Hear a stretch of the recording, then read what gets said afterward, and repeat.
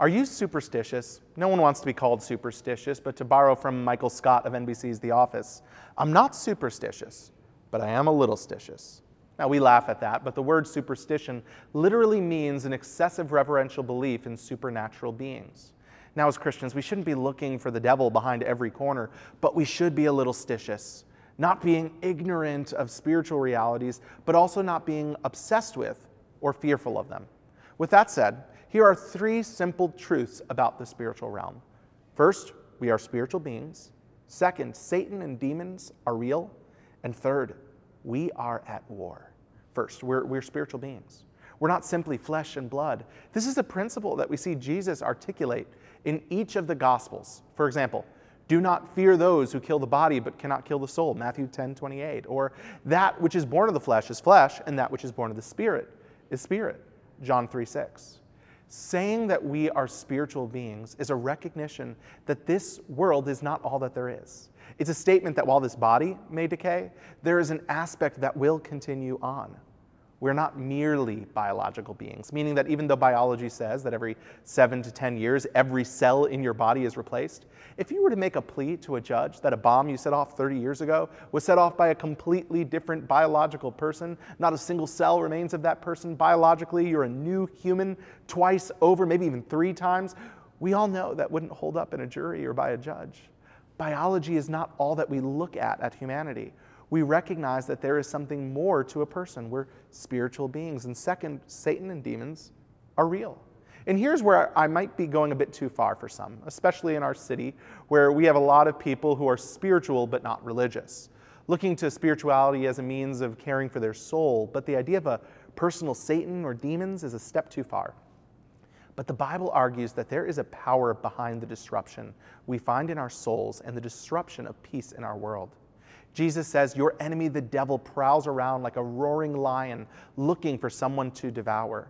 Dr. Andrew Delbanco, professor of American Studies and self-proclaimed secular liberal atheist, wrote a book called The Death of Satan, How America Lost Their Sense of Evil. And in it, he writes, if you say the devil is all the problem, if you say the reason things go wrong is because the devil makes them do it, on the one hand, you get rid of evil. But the devil made me do it means it's not my fault, right? But if you get rid of Satan, if you don't believe that evil has a supernatural, transcendent side, if there is no supernatural, how do we explain atrocities? Why does one nation wipe another nation out? Why does a mother or father in Indiana starve their little child? If there is no supernatural evil, then it's either a product of their biology, their social conditioning, or psychological conditioning, and evil disappears once again. You see, without Satan, you cannot be really outraged. You don't have the moral vocabulary unless you believe in transcendent evil and imminent evil. We're spiritual beings. Satan and demons are real. And one more, we are at war. Humanity has been in this war since our beginning. We have often fooled ourselves into thinking we can be ambivalent or agnostic about this war, but we're all on one side or the other. Recently, my wife and I took our children to the Nature Museum in Lincoln Park, and as we were looking at the frog exhibit, my wife pointed to a dish with a worm on it and said, that's the American church. So I obviously asked what she meant, and you see that the worm was on a dish surrounded by all sorts of fruit. Surely the worm thought it was the best day of its life with all this food. Mr. Worm didn't know that he was actually the food. Throughout most of the Western world, we're surrounded by luxuries of technology, food, entertainment. These and other industries build themselves to utmost importance in our lives and become idols. But don't be fooled. Just as the Apostle Paul said in 1 Corinthians 10:20, the idols that the people sacrificed to were demons. So too is their spiritual warfare warring for our hearts and minds. Friends, we're at war. In our context, we're often blind to it. I tried and failed to find out who this quote originated with, but I think it's absolutely right. Satan is like a lizard in the desert. Either he puffs himself up to look bigger, or he plays dead.